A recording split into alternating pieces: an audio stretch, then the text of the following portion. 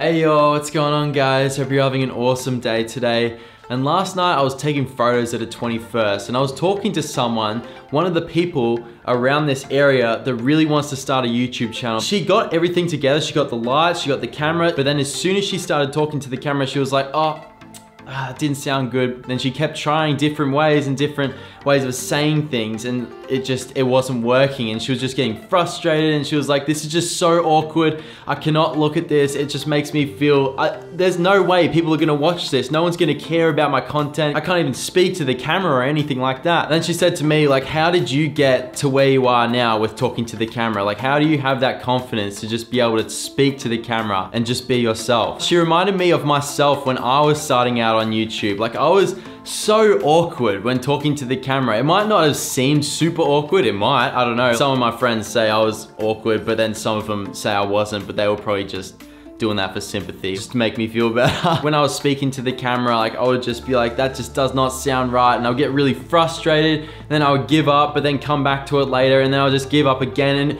it's really frustrating. I get it, especially when you're just starting out. Starting out is the toughest part. And I was thinking things like, oh, maybe I'm not even gonna get better at this, or maybe I should do some sort of acting course or improv course so that I'm able to speak to the camera with more confidence. So just know you're not alone. I've been there. You will get better at it if you're willing to work for it. So today I'm gonna break this video down into 5 different tips on ways from my experience will get you to be better at talking to the camera and how I've gone from where I was to where I am today. Tip number 1, meditation. Now I know what you guys are thinking, like, how is meditating gonna get me to be better at talking to the camera? If you're focused on a million different things at the same time, it's very hard to speak to the camera when you're not fully focused on what you're saying. What it'll do is it'll bring them back down and you'll center yourself and you'll have more focus on what you want to do and more focus on what you want to say. And it really just points you in the trajectory in your life that you need without all the distractions and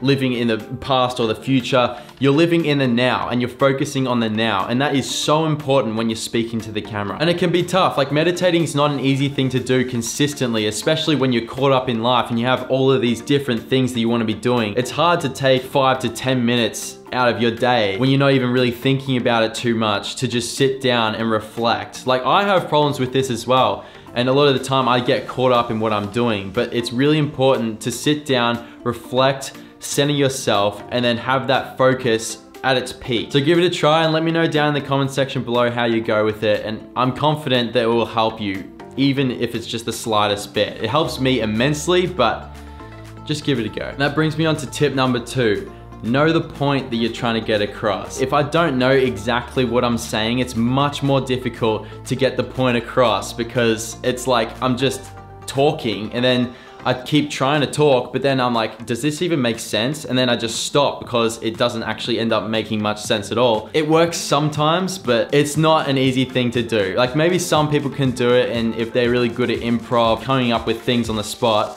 Me personally, I need to know what I'm talking about and then I'll talk about it. Tip number 3 is know whether you're better at talking just to the camera or talking to the camera with someone behind the camera. I used to actually get a photo of someone that I knew and put it right next to the lens, so as if I was talking to that person, but then just making eye contact with the lens. Just working around it and doing different things and trying to find what works for you specifically, that can really help in your progression with talking to the camera. I find it easier to talk to the camera when I have other people around because my personality as it is, I'm a very extroverted person. I get a lot of my energy talking to other people and just mingling. Like, I'm a very social person. That works for me. That's not the same for everyone else. Like, I know YouTubers like PewDiePie, he even said in one of his videos that he's not able to talk to the camera when there's other people around. He just wants to be in his studio, he's comfortable, and he talks straight to the camera, straight to the audience without other people around in the studio. So you gotta figure out whether it's easier talking around other people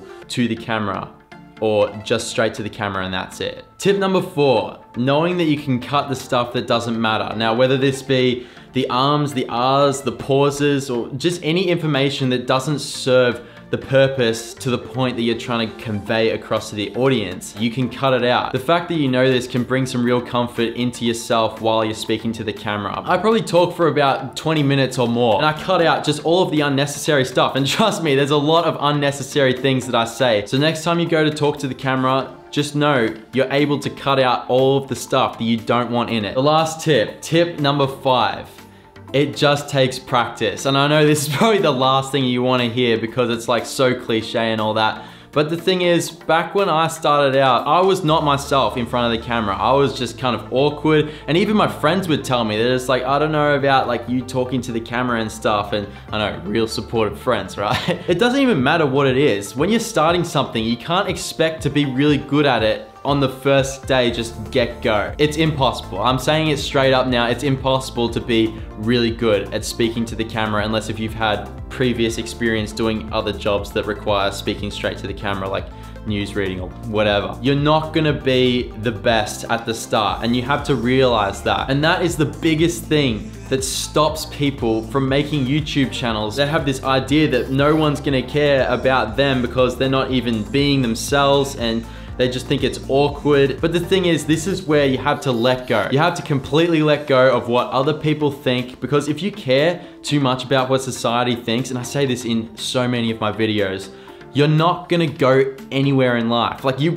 okay, that's a big statement. You will go somewhere, but you're really limiting your potential if you care too much about what society thinks. You just gotta have that internal confidence and just trust yourself. Like, look, I know I'm not great at this now, but I know with practice and patience and just persistent and consistently doing it, I know that I'm gonna get better and better and reach my goal. You have to have that mentality. If you don't push yourself at least to get the first video out, second video and everything like that, you're just not gonna make it. That's the thing. If you're thinking about making a YouTube channel, you're just too scared. There's no way that you're gonna get anywhere with it. Take that risk of getting criticism from other people and people talking behind your back about you. Like, you just have to take that risk. If you're anyone that's just putting yourself out there and you're distinguishing yourself from the crowd, people are obviously gonna talk about you, because anything that strays from the norm, people tend to hate on. And no matter what you do, the more successful you become, the more haters you will get. It's just up to you to just not even listen to it, because it's just not worth it. Like, these people are the people that are not successful. I do not know one successful hater. Every keyboard warrior on YouTube, Facebook, Instagram, whatever it may be, none of them are successful. And you just have to know that. The first video, the first couple videos are always the hardest to get out, because it's just all about taking that leap of faith.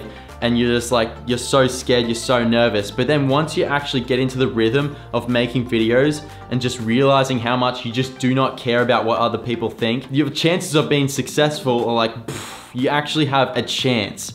I would much rather take the risk and have the chance of being successful than not taking any risk at all and just not having any success and just be content with living a mundane life, not doing what you want to do. How's that for a motivational speech? If there's any other tactics that you guys have in mind that I've kind of missed out on, then let me know down in the comment section below, because I'd be interested to know and we can speak about it. It's good to get that whole message out to the world, because people need to be more confident, they need to come out of their shell more. You just need to do what you want to do. If you guys like this video, please click that like button and subscribe.